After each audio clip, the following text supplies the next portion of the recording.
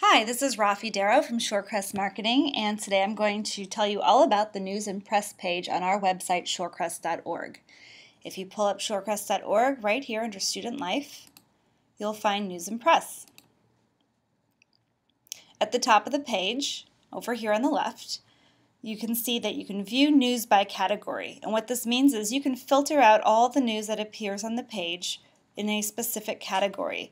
By default, I'm seeing everything on the page from this month, and that's why it's scrolling down so long. But up here, I can select specific categories. Let's say I'd like to see just lower school news. I can hit Clear All, select Lower School News, click Refresh, and now the only news stories showing on the page are regarding lower school. Similarly, I can view news by date over in this column. I can select a month or even go back to last year.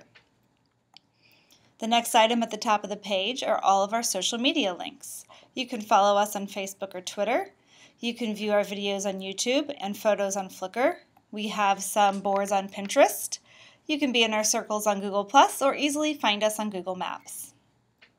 The next item on the page is the Headmaster's Letter.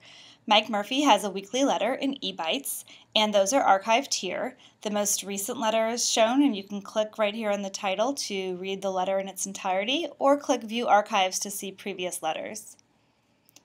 Below that, you'll find links to our Friday eBytes emails. Beneath that are our recent publications, published by Shorecrest, and then our Facebook feed.